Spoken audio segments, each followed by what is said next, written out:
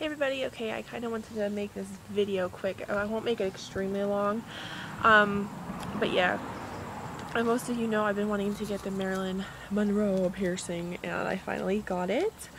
And yeah, well actually, I guess it depends on the side. The Merlin Monroe is on the left, and the Madonna's on the right, so I guess you would call it the Madonna, but whatever. You can see it now. Yeah, it's actually, I just got it like last night for my birthday. Thanks, Auntie. I love you.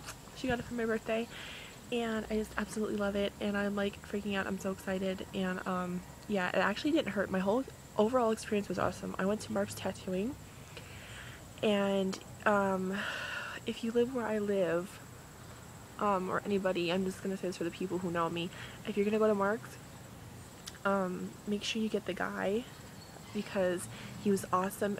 The experience was awesome. He was very sterile. Like, he changed his gloves a few times. He wiped down like me and a few times, and just wiped down things, and he just was really clean about it. Yeah, and it was just like total awesome experience. Like, I would have not traded for the world. It was like, because my last experience with my belly button piercing, like, he had to re-pierce my belly button piercing, and it was like when I was like 16, and it hurt like heck. So yeah, but I'm loving this now. I'm really happy.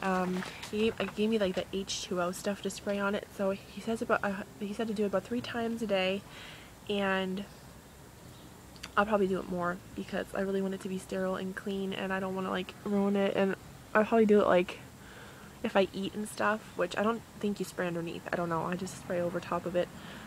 They say it heals from the inside, or from the outside in. And also, wait till that car goes. Yeah, I can't wear foundation. Well, he said makeup, but I figured my eyes were okay as long as it's not running or anything. I can't wear like foundation or anything for 3 months. And I can't change this for 2 months, which I'll probably wait longer. This is how I am, because I really want it to heal up good. So yeah.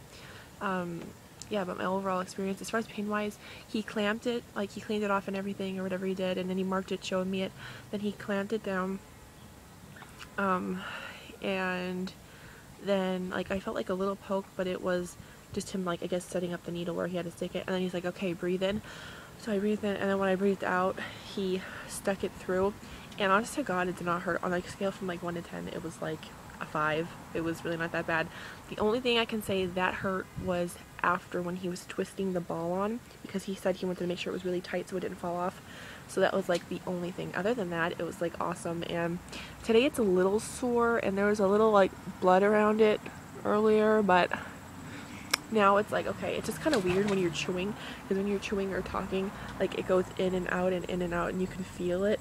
It's weird but cool. I don't know, I just think it's, I don't know. Yeah, I'm not playing with it though much. Like, I don't twist it. They say not to twist it. Don't use any like Neosporin and any of that stuff. So don't listen to people. Use what the people say to use, because if you want it to heal properly, do what you need to do.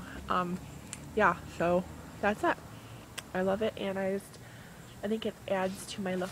So, alright, see you later. I'll keep up dear Lord, this dog. I'll keep up a process with my healing. Okay?